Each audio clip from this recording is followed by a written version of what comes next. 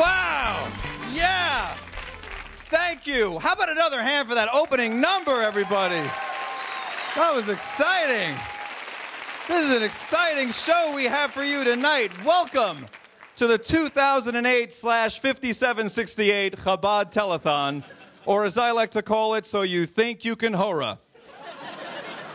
This is the only telethon that has been going 28 straight years without a single wardrobe change. That's right, the only telethon where we read the teleprompter from right to left.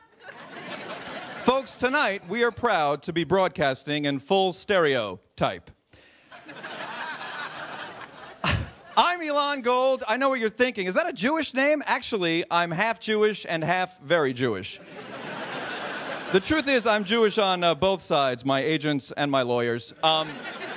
In fact, I'm so Jewish, here's my card.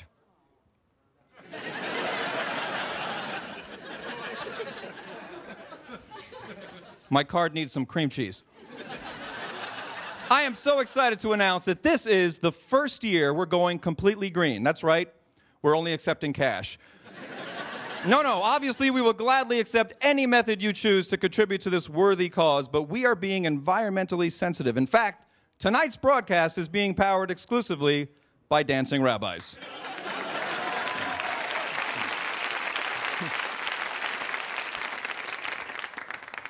And I'll be doing my part by recycling jokes from last year. You know, this is my third year hosting the telethon, and I'm here because I love Chabad and the great, important work that they do. As a comedian, I do a lot of traveling, and wherever I go, I can always count on there being a Chabad house. I can also count on there being a John McCain house, but Chabad serves a better brisket. Yes! We are deep in the middle of a presidential election. In this tight race, both candidates are courting the Jewish vote. In fact, they're campaigning as Baruch Obama and John McCoy. Thank you. I do think McCain has the better credentials, though, since he was there when we received the 10 Commandments. I'm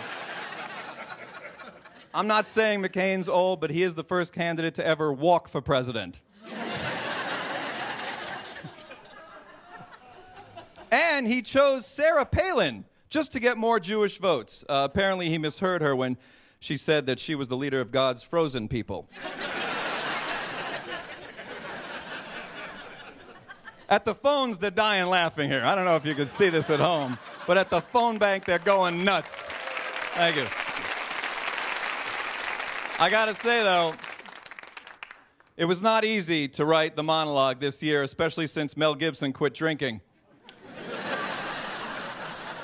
But what a year it's been. We had the Olympics, and the U.S. swim team had four Jewish swimmers. It was easy to tell which ones they were because they were the ones whose mothers wouldn't let them go in until an hour after they ate. Speaking of athletes, for the first time in the history of the Chabad Telethon, every single active Jewish NBA star will be on this stage tonight at the same time. That's right, Jordan Farmer will be here. Yes, he is coming tonight. It's exciting. It is good to be back, though. It's been a tough year. The economy's in bad shape. Oh, is it bad? It's so bad, Chabad has actually resorted to asking for money.